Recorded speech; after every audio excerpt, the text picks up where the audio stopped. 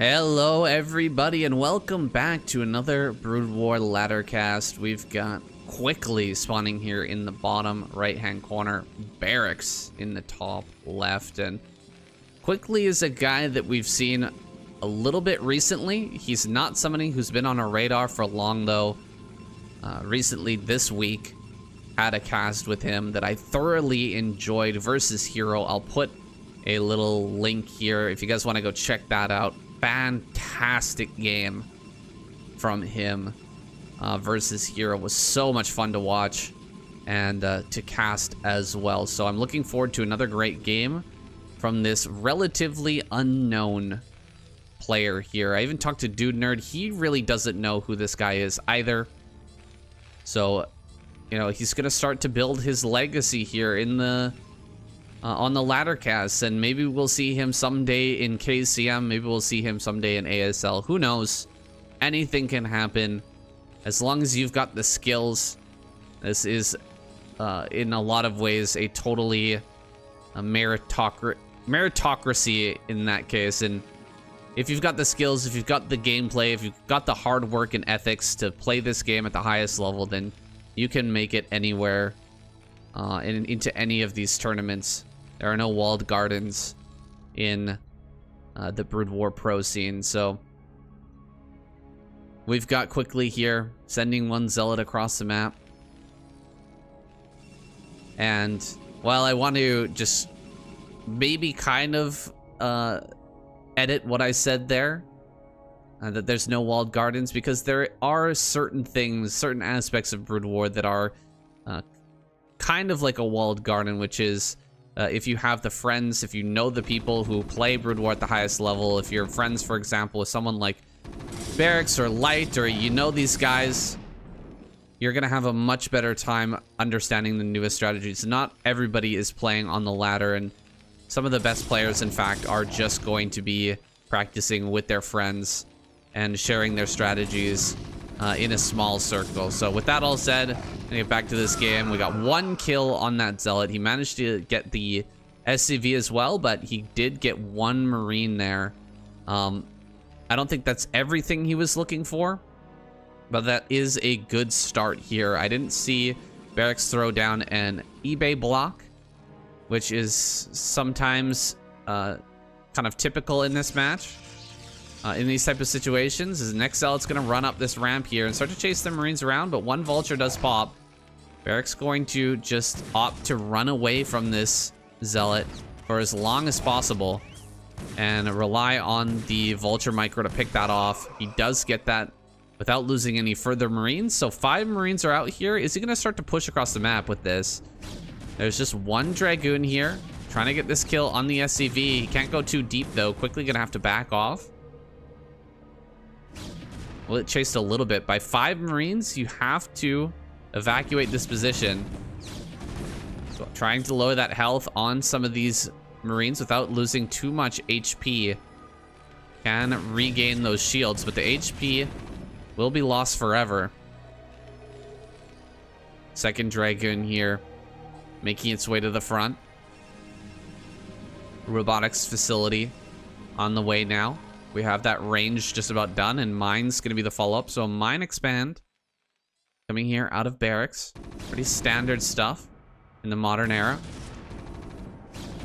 Gonna pick off one Marine, but the Dragoon here at the back is getting quite low. You can see Barracks is actually targeting that the best that he can with the Vulture to try and see if he can't pick that off. 2 Vultures here at the front now with still 4 Marines. He could put a lot of damage on this. Going after that low HP Dragoon. He is going to get it. Really nice play there by Barracks. And he might end up losing this one Vulture. He does. But can he get the Dragoon as compensation? It's going down, getting lower and lower, and he will be able to finish that off. A little bit unfortunate to lose both your early Dragoons, but at least he got rid of that Vulture before it could lay out all its mines. So not the absolute worst trade in the world, but quickly is going to be sitting on the back foot a little bit here for a moment. Wondering whether there's going to be a follow-up push to this or not. SCV transition coming over there to the natural. Oh boy, gotta target that mine. No, he didn't target the mine. He targeted the Dragoon there. Or targeted the Vulture there, excuse me. Oh my god, these Dragoons are so low. So low here. Great play from Barracks. Just knocked that down, and I don't know about this this play out of quickly. This might be his weaker matchup here. Barracks is kind of pulling him apart right now. The Dragoon micro not quite on par with some of these other really accomplished Protoss players. He's already lost a lot, and he's very low on these two Dragoons, so he can't really push out, and he's gonna be on the back foot, as I said once again. Wow, a 6-minute 50 Nexus here. After killing off those Vultures and the Marines as well, realizing that probably we're not gonna see a push here for a little while. That's some balls, though. These are really low Dragoons, and we lost a lot of Dragoons in this early game. We're on... Okay, we did add 2 more gates. And I think it's just an observer. So 3-gate observer into expand. Reaver's going to follow that up. But what will Barracks do if he spots this third base coming up so early here? I think he might be tempted to take a third base of his own. He's got a third factory on the way.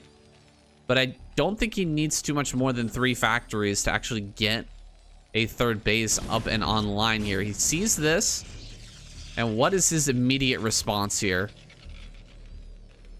As the missile turret's on the way, still a long way from Reaver coming across the map, just not quite there yet.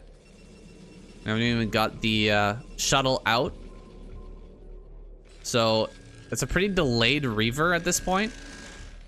The turrets are already up there. He could have actually thrown down an extra factory or maybe a CC with the amount of turrets that he's building. He's going to build 4 turrets. And the Reaver is just now starting, so maybe delaying his stuff a little bit here. Maybe possibly because he doesn't have the scanners. He can't really scan and find out when that Reaver's coming, so he's just kind of got to assume it's coming here pretty soon. Dragoons on the right-hand side. They're chasing away 4 tanks and 2 Marines with 2... What are these? 1 HP? There's 6 HP on that and 3 HP on the other one. That's crazy. That is really wild. Okay, they're finally gonna turn around, realizing that there was like 8 HP between the 2 of those. Kind of crazy. See the mouse chasing the elephant there, but now we've got tanks on the high ground. Quickly. Doesn't have a lot of stuff here, but he does have a Reaver. Will he be able to utilize that to break this position? Zealot dropped in a great spot here. Reaver does get a beautiful shot off. Has to wait another few seconds here for the next tank shot. Can he dodge it? No. He takes 1 hit on the Reaver. Gonna bait the mines here. Tank shot actually deals quite a bit of damage to his own Vultures, and he will be able to back up, pick up a Dragoon, and drop the Reaver on top of this force here. All right, not gonna go for the drop there, but does dislodge the position on the hill here outside of the third base. Pretty well played overall by Quickly, dismantling that push, at least for now. Tank gonna eat 1 shot from the Reaver, and the second tank gets picked off there on the backside. Very well done. Looks like we're gonna lose some probes at the third base, but nothing that Quickly can't absorb here. Should be able to bring the Reavers back and start to clear this out. Vultures do manage to slip by into the main, though. What was that Dragoon doing? Sleeping on the job here. No Scarabs in this Reaver either. So the Vultures are going to be able to run right by here. Losing quite a few probes in this corner now. Dude, this Reaver is taking forever to get over here and actually do something about it.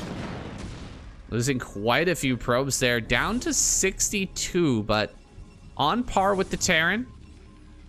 And this third CC just started. So I think we're still on curve here, actually, as Quickly.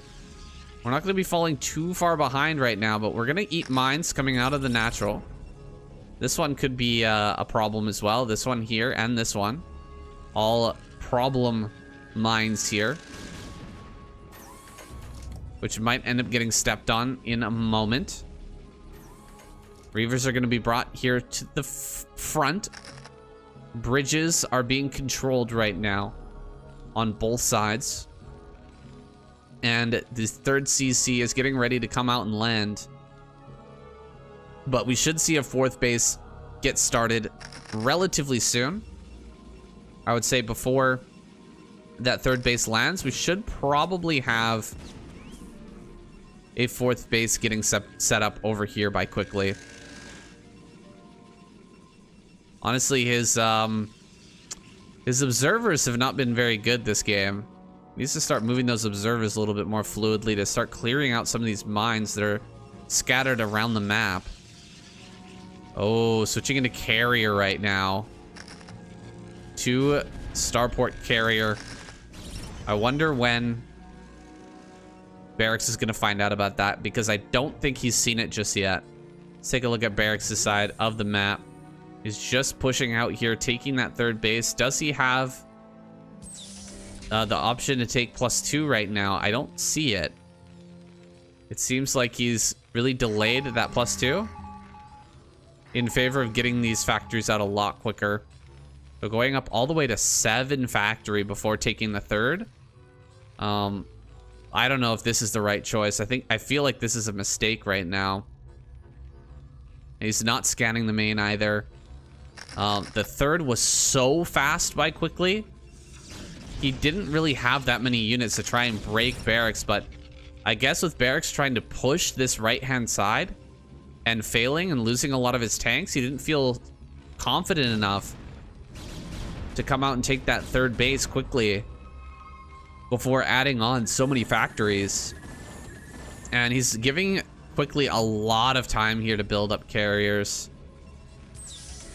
Some Goliaths have been incremented out. He's got 7 on the way, so he must have scouted this. He must have seen this. And so he's getting ready to push forward here. Another scan at the front. Can he cross the bridges unmolested here? It's going to be tough. Great pickup there by quickly. Moving back just the minimum amount to not get hit by those tanks. Backing up once again, forcing into the siege. Oh! Could have been a big hit there. Jumping on top of the shuttle. Gonna lose both the Reavers there in a flurry of activity. Quickly not paying attention to that as Barracks just shoves forward here and takes control over the bridge area. Quickly really not having the numbers out here right now to start to deal with that, but that's just because he is building into this massive carrier force. 4 are out already, with more here on the way. 3 more. Gonna go to 7 in a matter of seconds. 2 more Reavers coming back from the front line, I guess. And the Reavers are gonna deal a lot of damage right now to some of these Goliaths, but the ground army is starting to get cleared. Can the carriers start to come forward and actually kill anything? Should be able to get this tank at least, maybe this one as well. The interceptor number is starting to get higher. But still a lot of Goliaths right now. No +2. Critically, +2 Goliaths are where they start to deal with the interceptors pretty effectively. But at this point, with only +1, the carriers can consume some of that damage. They can hold off some of that damage by just having a large number of interceptors. Can fly in and get some kills on a few tanks here and there without fear of losing every single interceptor. Now, some vultures are going to come running in here, and the tank push is getting set up on this high ground on the right-hand side. Tanks are going to siege, and a lot of Goliaths are mixed in here. Can he get some good scarabs to actually pick off a bunch of these Goliaths, or will he lose the Reavers before getting close enough? He's trying to pick off the tanks so that the Reavers can advance a little bit. They are going to start to get hit now, though, and it's very hard to get Reavers to shoot up high ground. It looks like he will end up losing these Reavers without getting too many hits. Running in now with the Zealots, dealing a little bit of damage. What is he building up here? Oh my god, a base going up in the top right-hand corner for quickly. Trying to take a 4th base. He loses that Reaver. And Barracks is bearing down on this base. Gonna be losing the gas here momentarily. The carrier's getting targeted right now. Only 200 HP on that one. And another shuttle falls there at the front. Dragoons are being forced back. Barracks doing a great job advancing on this position with relatively few tanks, but quite a lot of Goliaths to contest with these carriers. It's mostly the air army which he's concerned about right now. That is a scary carrier force. 7 carriers, but with just 2 base economy, not as scary. Now, if he gets this base up and really running, that can start to flip. But I think that on 3 base, with a 4th coming up here soon, Barracks should be able to outproduce quickly here and overwhelm him slowly with the Goliath production. Moving northward here. Is he going to notice this base over in the top right? Looks like he has spotted that. Barracks going to be able to pick off that base, I think, before the carriers can get back here to do anything about it. Quickly picking off the 2 cannons here. There's not a lot of probes to deal with. But the carriers, where are they going to go? Wow, he was sending a ton of probes up there, but thinking better of it, he's going to send them back home now. And it really kind of a 1-base Protoss at this point. Building a lot of interceptors and not much else. Going up to 9 carriers now. What can Quickly do with this huge air force? Can he wipe out this army? Or will he start to lose some of these carriers now? Some of these are getting targeted here by the Goliaths, but the Goliath number is lowering. Gonna go after the tanks now with the carriers, picking them off before the goons come to engage. 1 carrier is gonna go down, dropping that count to 8, but the entire Terran force will fall here. Behind this, what does Barracks have? A lot of Goliaths here, a few tanks mixed in. This is the perfect carrier killing force here. As long as we don't have storms, well, we've got a lot of Zealots ready, and Zealots are really gonna rip apart the Goliaths. If we don't have any vultures with this, the Zealots can do quite well. That's a lot of interceptors here. And where are those Zealots? He needs to bring them forward to take this fight before all the interceptors are gone. A lot of interceptors are getting gunned down right now, and that count is getting lower and lower. Bringing forward the ground army is really important here. Quickly, what are you doing? All these Zealots kind of sitting back here. He's gonna bring them forward now, but is it too late? A lot of interceptors are on the way right now. He's gonna try and pounce upon this army. Here we go, diving on this. Zealots are getting up on top of the tanks and Goliaths. The tanks are trying to focus fire these Dragoons down, but the carriers are gunning down the tanks faster than they can target down those Dragoons, and Zealots are doing a really good job tearing apart these Goliaths. The Vultures making their way to the front here. This is the missing piece of the army that Barracks just didn't have moments ago, but now has managed to grab those and send them to the front. Vultures are in this army. Whoa, 3 Dragoons. I guess they were over here or something. I'm not sure. Are now making their way over to this 4th base. I'm gonna try to prevent some mining there, but we'll get cleaned up by these mines.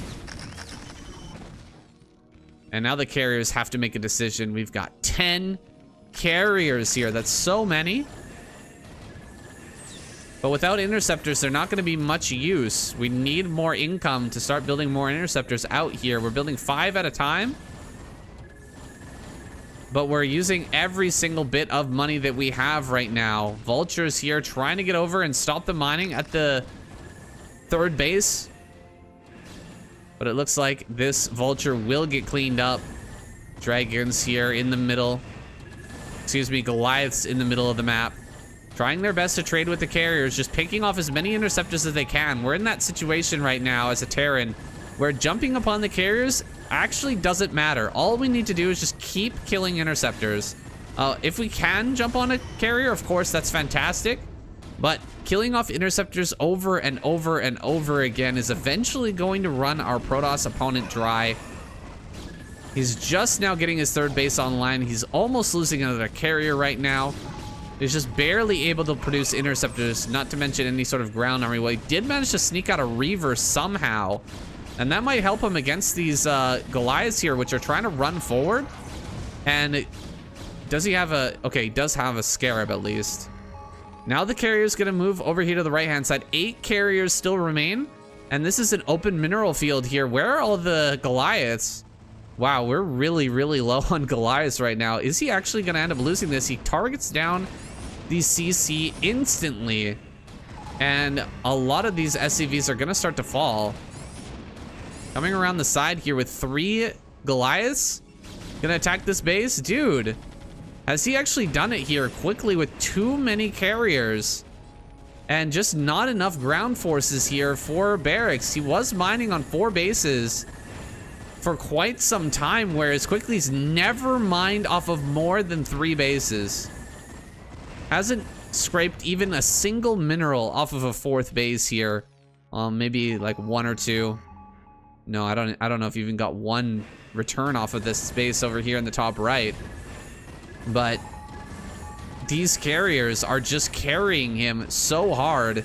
True to their name, the absolute carries of this game. Carriers almost winning the day here by themselves with +3 attack finished. It's no surprise, but it's shocking to see an ASL contender taken down potentially by Quickly here. He's jumping forward, and I think it's a foregone conclusion at this point. GG is called. Barracks taps out and Quickly takes another victory. Dude, Quickly, spoiler alert, beat Hero. He beat Barracks.